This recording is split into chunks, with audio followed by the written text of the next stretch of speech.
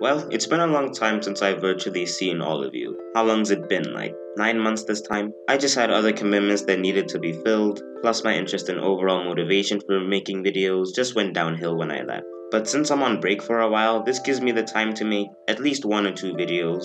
I honestly really do like making videos and talking and discussing things on a deep level on this channel. It's what keeps me sane whenever I have nothing to do, and it's something I really miss doing since I left. I really want to get back into the swing of things on this channel, while also making sure that it doesn't overshadow my personal life, and making sure I don't go even more mentally insane than I've become in the past few months. It honestly feels really good to be doing this again, and I hope that even if I have to leave, which I most likely will, it won't be for this long and I won't regret doing it. But with all that nonsense you don't care about out of the way, I thought for my return, I would look at a show that doesn't get much talk around the community, but is really a gem in my opinion, Clarence. From my personal experience with the show, it really is just a lighthearted show about 3 childhood friends navigating fairly normal but at the same time cartoonish situations. It's definitely something that's not for everyone, especially since it came at a time where more and more of these story-driven, beautifully drawn, and deep cartoons were popping up. And while there's nothing wrong with that, in fact I do like a lot of those shows, I really enjoy something that doesn't need a lot of context going into it, and is something that you can turn on and not have to be extremely emotionally invested in the characters to watch, which is part of the appeal of Clarence. So without much delay, let's get into today's episode,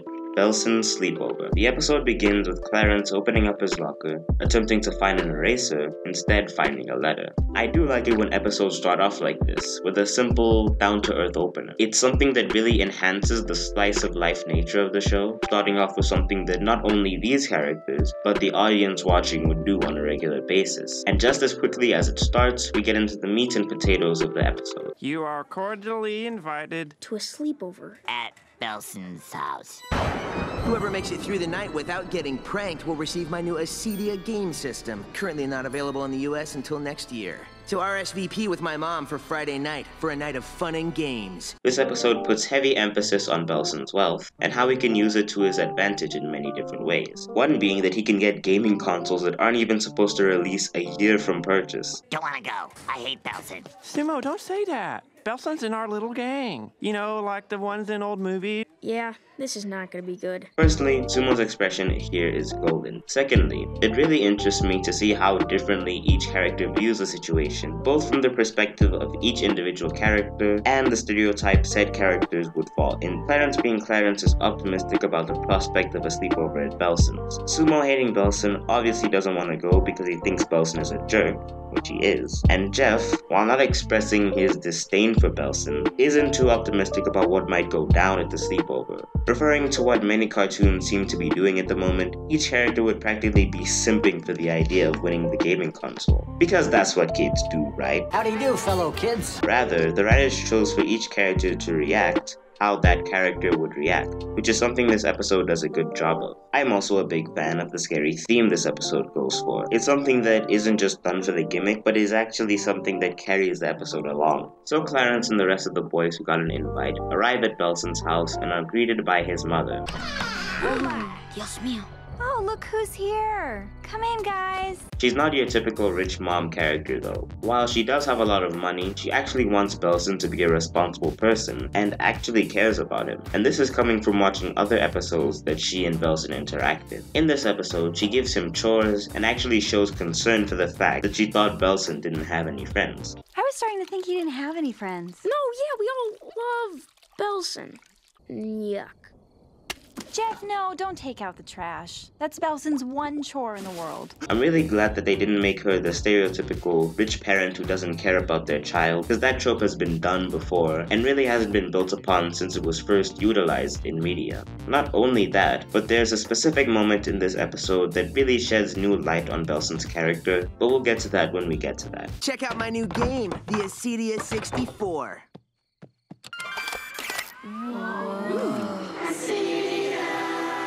I didn't even know you could buy it. Welcome back, Belson. Belson. I gotta say that I like how they managed to mix in a Sega reference with a Nintendo Wii reference. It just adds a little more meta to the joke that I didn't realize on my first watch. A lot of the jokes in this episode are really funny, in fact. Sumo's reactions are especially funny, and actually add a little more to his reaction in the beginning. Because while he thinks Belson is a jerk, he still does have interest in the gaming console, as most kids would, but not in a stereotypical way. Especially considering that Sumo doesn't come from a privileged background, which you know if you watch the show. I also like how, when Belson makes a snarky comment about his mom asking him to do a chore, even Clarence doesn't find it too amusing. It hints on the idea that while Clarence thinks more highly of Belson than other characters, he still does somewhat recognize that his actions aren't always the best. By the way, I didn't write this in the script. I really appreciate how much the background characters seem to do despite them being background characters. Like, some of their comments in this episode are golden. And if he really was kidnapped,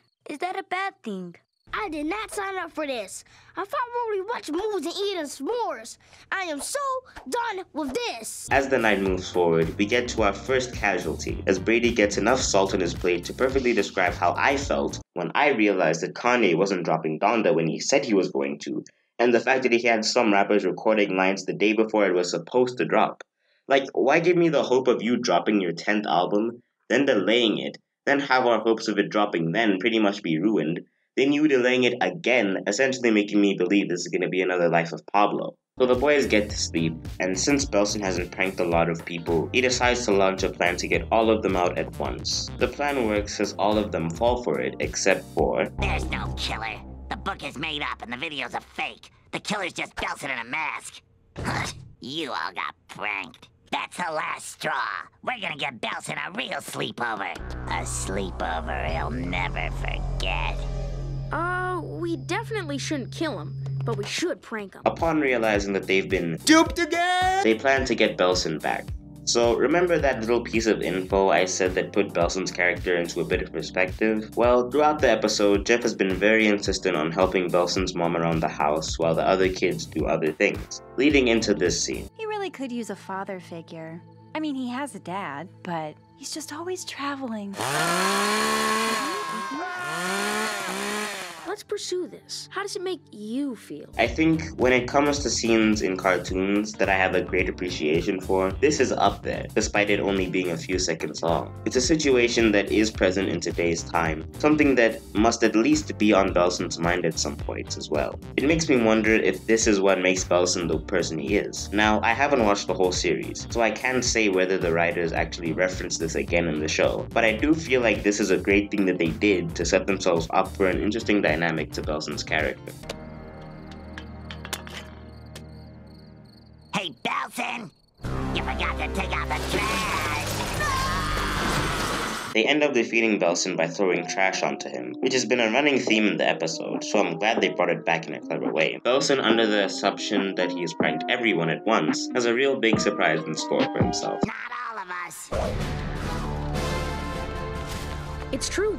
He knew it was you the whole time. The episode ends with Clarence, Sumo, and Jeff almost dying and reminiscing about what happened, and that was Belson's sleepover. When it comes to the episodes of Clarence that I've watched and enjoyed, I feel that this is one of those that provides me with the most in terms of character interactions, humor, and just overall good storytelling. I think that a lot of the characters, even the minor ones, were extremely entertaining to watch, and Belson as a character is certainly something that I look forward to whenever I go back to the show, just to see how he acts in situations and what the writers do with him, because he's certainly not your average rich character. Overall, this is a good episode. I highly recommend it. Thank you for watching. If you enjoy my content, consider subscribing, sharing, all that good stuff.